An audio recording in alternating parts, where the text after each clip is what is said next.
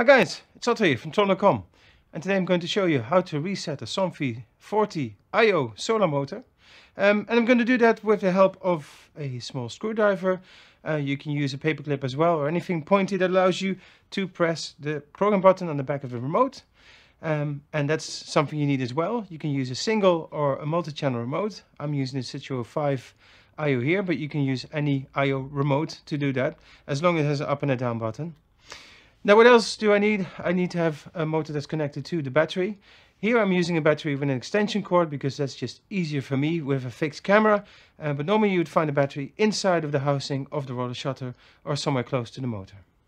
So let's get started.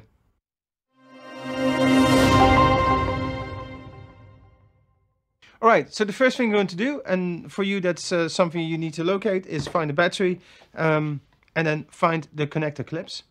And I'm going to disconnect the connector for 3 seconds. So I'm taking it out, 1, 2, 3. Then I'm going to plug it back in for about 8 seconds. So that's 2, 3, 4, 5, 6, 7, 8. Disconnect them again for 3 seconds, 1, 2, 3, and plug them back in. And as you can see, the shade has started moving.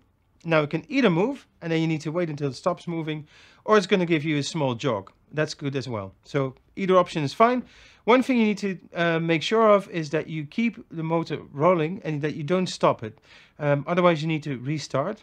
There's one reason to stop it, even if it's going to mean that you need to restart.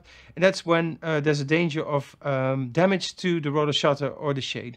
If it retracts too much, for example, then you need to stop it and just start over again. Then you position in the middle and then start the reset procedure.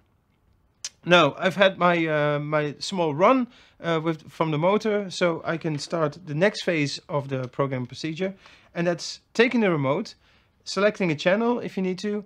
Here I have channel 1, or if you have a single channel remote, you just press the button on the back, which is a program button. You keep holding it for about 10 seconds, and you're going to have 2 jogs. And that's the first one.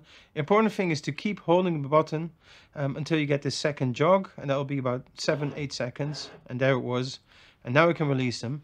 And that means that the remote control is no longer working and the reset procedure is complete. So that's it. You have a 8-3 sequence of connecting and disconnecting the power. And after that, after you've had a response from the motor, either a jog or a movement, then you can press the program button on the back of the remote and keep holding that for about 10 seconds or until you've had 2 jogs. That's it. If you have any questions about this, about Solar IO or something else, do let me know. The email address is info@tron.com. For now, thank you for watching and hope to see you in the next one.